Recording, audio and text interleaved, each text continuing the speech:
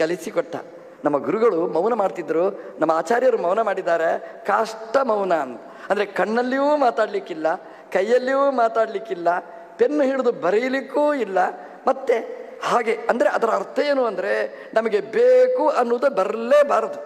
ಅಂದರೆ ಮನಸ್ಸಿನ ಒಳಗೆ ಬೇಕು ಅನ್ನುವ ಬಯಕೆಯನ್ನು ಕಟ್ ಮಾಡಬೇಕಾದ್ರೆ ಒಂದೇ ಒಂದು ಈ ಕಾಷ್ಟ ಮೌನ. ಒಂದು ಕಟ್ಟಿಗೆ ಇರ್ತದೆ, ಅದೇನು ಅಲ್ಲಾಡೋದಿಲ್ಲ, ಅದೇನು ಮಾತಾಡೋದಿಲ್ಲ.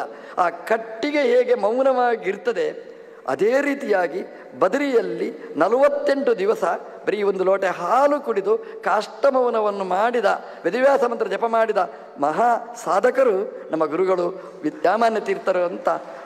ಅವರು ವೇದವ್ಯಾಸ ಮಂತ್ರ ಜಪ ಮಾಡಿದರು.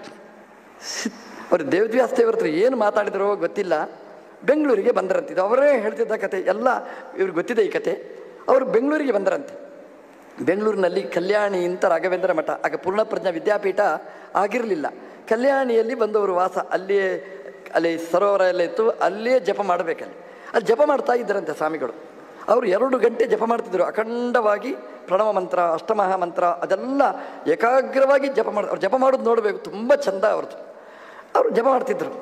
ಜಪ ಮಾಡುವಾಗ ಒಬ್ಬ ಹೆಣ್ಮಗಳು ಬಂದು ದೂರದಲ್ಲಿ ಕೂತಿದ್ಲು. ಅವರನ್ನು ನೋಡಿದ್ರೆ ಗಂಭೀರ, ಮಾತಾಡಲಿಕ್ಕೆ ಧೈರ್ಯ ಇರೋದಿಲ್ಲ.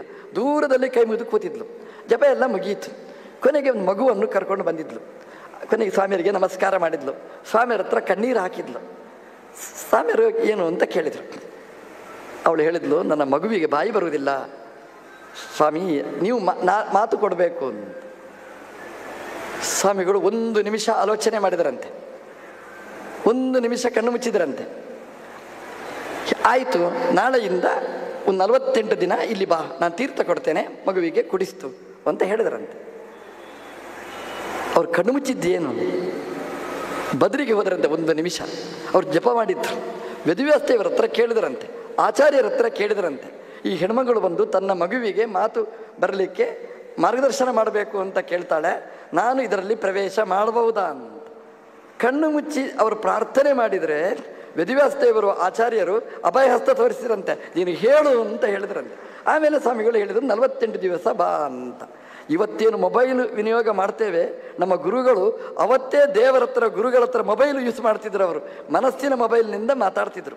ಅವರು ಹೇಳಿದ್ರಂತೆ 48 ದಿವಸ ಬಾ ಅಂತ. 48 ದಿವಸ ಸ್ವಾಮಿಗಳು ಅದನ್ನು ವೇದವ್ಯಾಸ ಮಂತ್ರ ಜಪ ಮಾಡಿ ಆ ತೀರ್ಥವನ್ನು ಅಭಿಮಂತ್ರಣೆ ಮಾಡಿ ಆ ತಾಯಿ ಕೊಟ್ಟದ್ದೆ, ಇನ್ನು ಮಗುವಿಗೆ ಮನೆಯಲ್ಲಿ ಹೋಗಿ ವೇದವ್ಯಾಸದೇವರನ್ನು ಸ್ಮರಣೆ ಮಾಡಿ ಇದನ್ನು ಕುಡಿಸು ಅಂತ. 47 ದಿನ ಮುಗೀತು. ಸ್ವಾಮಿಗಳಿಗೆ ಒಳಗಿಂದ ಆ ವೇದವ್ಯಾಸದೇವರನ್ನು ತುಂಬ ಪ್ರಾರ್ಥನೆ ಮಾಡಿ ಅವರಿಗೆ ಚಿಂತೆ ಅಂತೆ, ನನ್ನ ಮಾತು ಹುಸಿಯಾಗ್ತದೆ ಅಂತಲ್ಲ. ನಮ್ಮ ಗುರುಗಳು ಜಗದ್ಗುರುಗಳು ತಂತ್ರಸಾರ ಸಂಗ್ರಹದಲ್ಲಿ ಹೇಳಿದ್ದಾರೆ, ವೇದವ್ಯಾಸ ಮಂತ್ರ ಜಪ ಮಾಡಿದರೆ ವೇದವ್ಯಾಸದೇವರು ಅನುಗ್ರಹ ಮಾಡ್ತಾರೆ. ವೇದವ್ಯಾಸದೇವರು ಅಂತಂದರೆ ಮಾತು ಕೊಡುವ ದೇವರು ಅಂತ, ಜ್ಞಾನದೇವರು ಅಂತ. 47 ದಿನ ಆಯಿತು, ಮಗುವಿಗೆ ಮಾತು ಬರುವುದಿಲ್ಲ. ನಾಳೆ ಆದರೆ ಕೋರ್ಸ್ ಮುಗಿದು ಹೋಗ್ತದೆ. ನಾಳೆ ಬಂದರೆ ಇಂಥದ್ದು ಹೇಳೋದು, ಈ ಡಾಕ್ಟ್ರ್ ಹತ್ರ ಹೋದರೆ ಕಾಯಿಲೆ ಗುಣ ಆಗದಿದ್ದರೆ, ಡಾಕ್ಟ್ರೇ ಏನು ಔಷಧ ತಗೊಂಡಿದ್ದೇವೆ, ಕಾಯಿಲೆ ಗುಣ ಆಗಲಿಲ್ಲ, ಹೌದಾ, ಏನು ಚಿಂತೆ ಮಾಡಬೇಡಿ, ಈ ಸಲ ಕೋರ್ಸ್ ಚೇಂಜ್ ಮಾಡ್ತೇನೆ ಅಂತ ಹೇಳ್ತಾರೆ. ಅಂದರೆ ಇನ್ನೊಂದು ಕೋರ್ಸು ಅಂತ, ಇನ್ನೊಂದು 10 ದಿವಸ ಬನ್ನಿ ಅಂತ.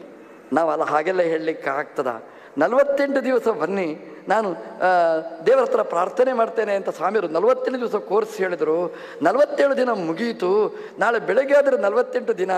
ನಮ್ಮ ಸ್ವಾಮಿಗಳು ಹೇಳ್ತಿದ್ರು, ನನಗೆ ಬೆಳಗಿನಿಂದ ಮರುದಿವಸ ಬೆಳಗ್ಗೆ ತನಕ ನನಗೆ ಆ ವೇದವ್ಯಾಸದೇವರು ಮಧ್ವಾಚಾರ್ಯರು ಬಿಟ್ಟರೆ ಬೇರೆ ಯಾರು ನನ್ನ ತಲೆಯಲ್ಲಿ ಬರ್ತಲೇ ಇರಲಿಲ್ಲ. ಈ ಹುಡುಗರು ಪರೀಕ್ಷೆಗೆ ಹೋಗುವುದಾದರೆ ಆ ತಲೆಯಲ್ಲಿ ಅದೇ ಇರ್ತದೆ ನೋಡಿ. ಈ ಉಪನ್ಯಾಸಕರಿಗೆಲ್ಲ ಇದೆ, ಉಪನ್ಯಾಸ ಹೊತ್ತಿಗೆ ನಿಮ್ಮ ಮಾತಾಡಿ ಟೆನ್ಷನಲ್ಲಿ ಇರ್ತಾರೆ, ನೀವು ಮಾತಾಡಲಿಕ್ಕೆ ಹೋಗಬೇಡಿ.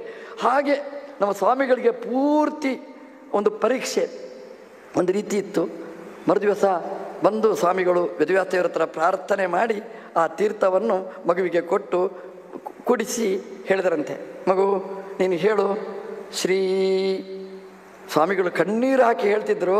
ಸ್ವಾಮಿಗಳು ಶ್ರೀ ಅಂತ ಹೇಳಿದರೆ ಆ ಮೂಕವಾದ ಮಗು ಶ್ರೀ ಅಂತ ಹೇಳಿ ವೇದ ವ್ಯಾಸಾಯ ನಮಃ ಅಂತ ಹೇಳಿತು ಅಂತ ಸ್ವಾಮಿಗಳು ಅದನ್ನು ತಾನು ಹೇಳ್ತಲೇ ಇದ್ರು ಉಪನ್ಯಾಸ. ಅವ್ರು ಯಾಕೆ ಹೇಳ್ತಿದ್ರು ಅಂದರೆ ಅದು ವಿದ್ಯಾಮಾನ್ಯರ ವೈಭವ ಅಲ್ಲ, ವಿದ್ಯಾಮಾನ್ಯರಿಗೆ ಅನುಗ್ರಹ ಮಾಡಿದ ಶ್ರೀ ಮಧ್ವಾಚಾರ್ಯರ ವೈಭವ, ಅವರಿಗೆ ಅನುಗ್ರಹ ಮಾಡಿದ ವೇದವ್ಯಾಸದೇವರ ವೈಭವ, ವೇದವ್ಯಾಸ ಮಂತ್ರದ ಪವರ್ ಅಂತ ನಮ್ಮ ಸ್ವಾಮಿಗಳು ಯಾವಾಗಲೂ ಹೇಳ್ತಿದ್ರು. ನಾನು ತುಂಬ ದಡ್ಡವ, ನನಗೇನು ಬರ್ತಿರಲಿಲ್ಲ. ಮಧ್ವ ವಿಜಯ 200 ಸಲ ಅದನ್ನು ರಿಪೀಟ್ ಮಾಡ್ತಿದ್ದೆ ನಾನು. ನಾನು ಇವತ್ತು ಸುಧಾಪಾಠ ಹೇಳ್ತೇನೆ, ಚಂದ್ರಿಕಾ ಹೇಳ್ತೇನೆ, ವ್ಯಾಸತ್ರ ಹೇಳ್ತೇನೆ, ಒಂದು ವಾಕ್ಯಾರ್ಥಗೋಷ್ಠಿಯಲ್ಲಿ ಮುಖೋದ್ಗತವಾಗಿ ನಾನು ಮಾತಾಡ್ತೇನೆ ಅಂತಂದರೆ ಅದು ಮಧ್ವಾಚಾರ್ಯರ ಅನುಗ್ರಹ, ವೇದವ್ಯಾಸದೇವರ ಅನುಗ್ರಹ ಅಂತ ಯಾವಾಗಲೂ ಅವರು ಹೇಳ್ತಿದ್ರು. ನಾನು ಯಾಕೆ ಹೇಳಿದೆ ಅಂತಂದರೆ ಅವರವರ ಅನುಭವ ಅವರವರಿಗೆ ಇರ್ತದೆ. ವೇದವ್ಯಾಸದೇವರ ಅನುಗ್ರಹ ಅಂದರೆ ಅಷ್ಟು ಇದೆ. ಆ ವೇದವ್ಯಾಸದೇವರು ನಮಗೆ ಅನುಗ್ರಹ ಮಾಡುವ ದೇವರು, ಕಲಿಯುಗದಲ್ಲಿಯೂ ಅನುಗ್ರಹ ಮಾಡುವ ದೇವರು ಒಂದು ಕೃಷ್ಣ, ಒಂದು ವೇದವ್ಯಾಸದೇವರು. ವಾಸಿಷ್ಠ ವೃಷ್ಣಿ ಪ್ರವರವು ತತ್ರಾಪಿ ವೀರ್ಯದವು ಅಂತ. ಹಾಗಾಗಿ ವೇದವ್ಯಾಸದೇವರು ತನ್ನ ಸ್ತೋತ್ರ ಮಾಡಿ ಅಂತ ನಮಗೆ ಆರಂಭದಲ್ಲಿ ಸತ್ಯಂ ಪರಂ ಧೀಮಹಿ, ಸತ್ಯನಾಮಕನಾದ ಭಗವಂತನನ್ನು ವೇದವ್ಯಾಸದೇವರನ್ನು ಧೀಮಹಿ. ವೇದವ್ಯಾಸದೇವರು ಹೇಳ್ತಾರೆ, ವೇದವ್ಯಾಸದೇವರ ಚಿಂತನೆ ಮಾಡುವಾಗ ವೇದವ್ಯಾಸದೇವರೂ ನಿಮ್ಮೊಟ್ಟಿಗೆ ಇದ್ದಾರೆ ಅನ್ನೋದನ್ನು ಮರೆಯಬೇಡಿ. ವೇದವ್ಯಾಸದೇವರೇ ನಮ್ಮಲ್ಲಿ ಕೂತು, ನಮ್ಮ ಅವಯವದಲ್ಲಿ ಮನಸ್ಸಲ್ಲಿ ಕೂತು, ನಮ್ಮ ನಾಲಗೆಯಲ್ಲಿ ಕೂತು ವೇದವ್ಯಾಸದೇವರ ಚಿಂತನೆ ಕೊಡಲಿ.